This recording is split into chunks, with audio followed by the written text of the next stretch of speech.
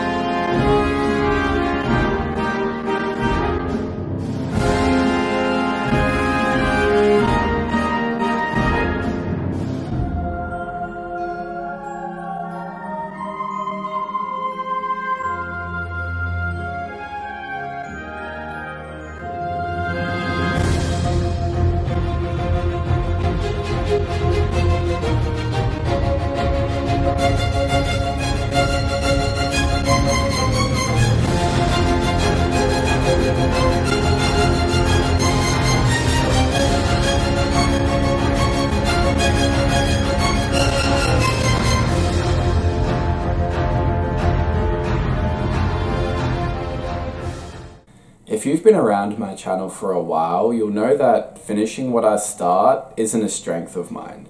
And this is because when I get an idea for making a character out of paper, it's because that character usually just has a few key aspects I really want to bring to life and focus on. And usually I've done that. I've achieved what I wanted. I've brought those few key aspects to life long before the model is ever finished. So I stop. However, fast forward to now, and I have completed Kenshiro, and I am very, very proud of it. He turned out great. I love this model. I think he just looks so cool, and he's very accurate to a lot of the drawings and the reference drawings I had of the actual character from various colored versions of the manga. One of my favorite parts of this model, and the part I am most impressed with, is the coloring. The coloring just turned out really great. The choice of blues I went with for his leather jacket and his pants I think just turned out really great. And then using a white Prismacolor pencil to highlight areas where the light was hitting just really added to that look. I really do love it. I also decided to go with the single shoulder pad here because on one hand the shoulder pad does look really cool and I really like it, but on the other hand he sort of just has this ripped, scruffed up look for the edge of his coat here with, of course, his big arms popping out, and I like that look as well, so why not have both? And then his hair turned out really excellent as well. And every time his hair sort of changed direction, I had a seam change, I just had a separate piece of card that I attached to. So you can see, starting with the back, there's this big piece here covering the back of his head that wraps around, and then I just did the detail at the bottom of it where his little strands of hair sort of flick out, making this kind of mullet thing he has. Then for the top, I had a second piece, and then above that I had a third piece, and then above that I had a fourth piece. And then for his fringe, I actually added these two extra parts here above his sideburns that sort of flare out. And then I had two extra pieces of card up here for the top of his fringe, with his hair sort of flowing back. And I also just drew a few extra parts of the hair hanging down over his forehead to create that look he always has. But probably the coolest feature of him is that his jacket is removable. The point of this model, and the main reason I wanted to make him, was because I wanted to create a anatomically accurate, muscular human physique. And so, his jacket is removable. This belt at the bottom slides off, and then it just unfolds like this. Of course, you have to remove the arms first. And then it just splits open from either side, so it sort of wedges around either side of him, and the belt is what holds it tight around his waist. And so you can see the jacket is really just this one piece of paper, and to get the creases in the clothing, this is also what I did for his jeans, is I'm literally just folding the paper. I'm drawing a line, coloring in a light area where the light is hitting, and then a darker area where the shadow is, and then I'm just trying as best I can to fold the paper along that line, so the light area is pushing forward while the shadow area is pushing back. And the combination of actually folding and creasing the paper for the creases in his clothes, while also coloring it and drawing it with different shades of blue and grey to give that three-dimensional look, really just make everything about him pop.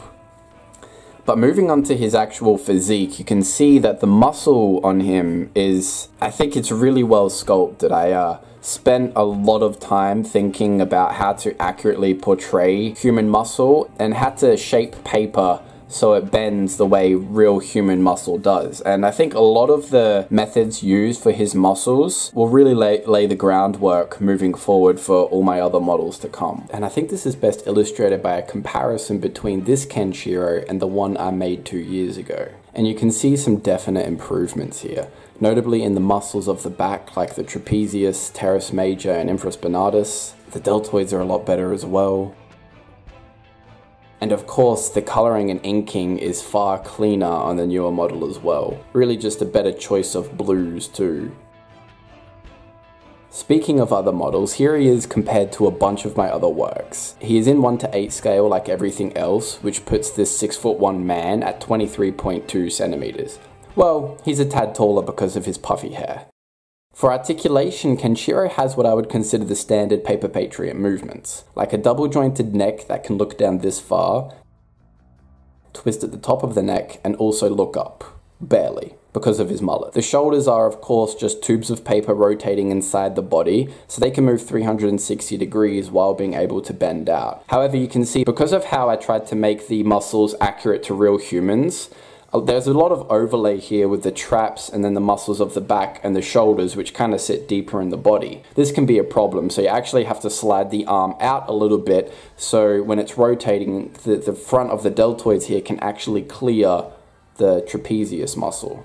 And the arm can also bend out about this far until it hits the lateral deltoid. And if you watch my recent arm muscle tutorial, you'll know that I make the upper arm independently from the deltoids and the forearm. So it's a separate piece that slides over this tube of paper here. This allows for more variety in the poses and also allows for the upper arm to swivel inward independently from the shoulder and the forearm, as I mentioned, and then out the way of the forearm's ridge muscles when the forearm is bending up, making for a far more convincing elbow bend and giving this kind of overlay with the muscles that looks a little more natural too. I am particularly fond of this detail. And because all the individual parts of the body are just separate tubes of paper, they are all removable. They can literally just slide right out. And so this allows the elbow to actually slide down out of the upper arm and bend even further up before being impeded by the bicep. Another cool little detail I'm very proud of. And the wrist can twist all the way around while being able to bend a little bit. It could bend more, but the palm of the hand gets in the way. However, the cool thing about it being paper is if I really wanted to, I could just cut more of the paper out to allow for that extra movement if I desired it. His waist is just a standard T-joint, so it can bend this far forward and this far back before it hits the inside of his body. And again, the lever of that waist joint is just a tube of paper, so it slides into another tube of paper for the waist, meaning it can just rotate endlessly. The legs can both kick out about this far, and they are structured exactly like the arm, so all the joints work in the same way. And the hips can actually rotate 360, but usually they're going to be hitting something like his little hip section here. And the hip section here is kind of floating around the main tube at the center of the hips, but this doesn't really serve any kind of real purpose. The knee slides out just like the elbow, so when fully contracted, it does hide the knee joint, which is nice. And of course, it slides out to reveal the joint that can bend, while also twisting. All the joints here are basically the same thing. They're just T-joints of different sizes and lengths. The ankle can also bend here, up and down, pivot side to side along this long peg going through the foot. I could go on forever talking about this model and how happy I am with the result, but that's it. That's enough for today. This has been my 3D paper model of Kenshiro from Fist of the North Star, made entirely from paper. So thank you for taking the time to watch my video. Leave a comment below and tell me what you think. Bye!